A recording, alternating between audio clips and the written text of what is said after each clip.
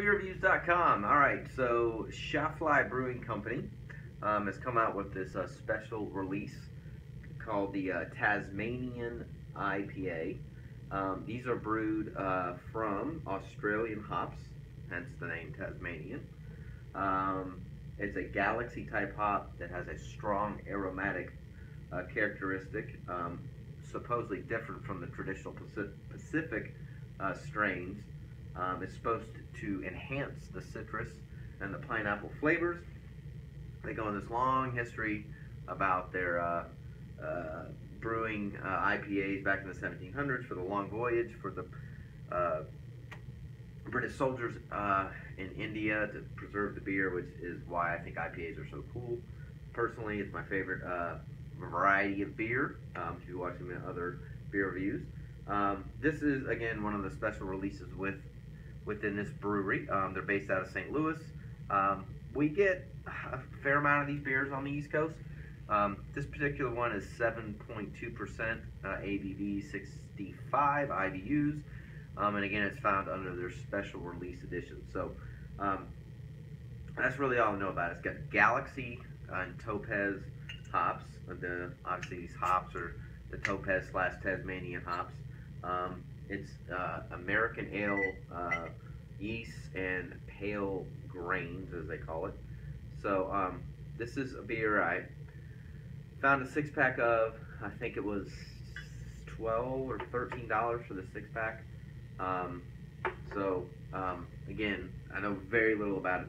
I reviewed a bunch of these beers years ago because for whatever reason the distribution was much more widely distributed on the East Coast where I live, and it's almost like it shut down for a couple of years, and now they're back. So but check it out. So it's very hazy is what I would call it. It's got kind of a pale yellow color, little bit of carbonation, very little head on the top. Okay, so this is interesting. So aroma is pretty bland is what I would call this.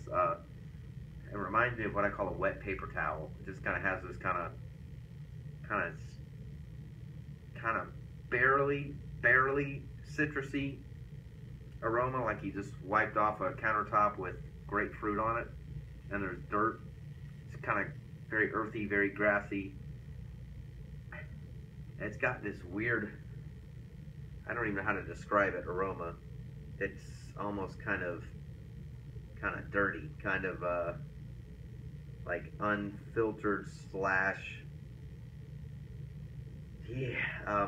not clean. It's I don't like the aroma at all.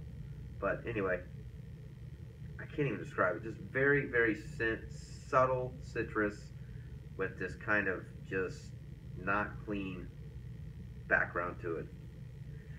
All right, and very hazy. So here we go. Let's try this one out.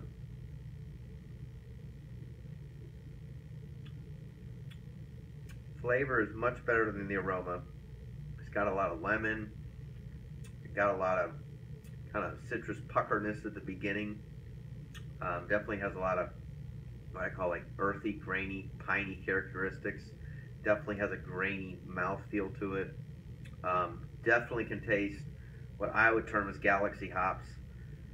In the middle, it finishes kind of gritty, hence the unfiltered appearance and obviously flavor.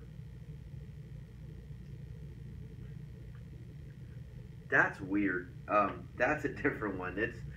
It's like they're trying to mix like 3 different beers into one. So it's very unfiltered, which lends to that kind of strange mouthfeel. It's got a weird kind of lemony, kind of wannabe citrus flavor, but it doesn't really come out because it's overpowered by the hops that don't really blend together.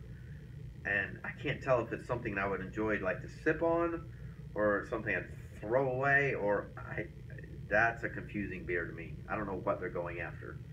If it was either more filtered or there was a little bit more citrus to it, I think it could be decent, but I doubt I'll finish that. It's hitting on too many things at once, and it's not connecting on anything, in my opinion. It just has too much confusion of what they're trying to go for. It doesn't taste like any kind of a beer that I've ever had in terms of its characteristics. So I don't think I would try it again. I was kind of disappointed because I love the name. I like that it was limited release, but I'll let them keep it limited release on the shelf for me. So I rate my beers between 1 and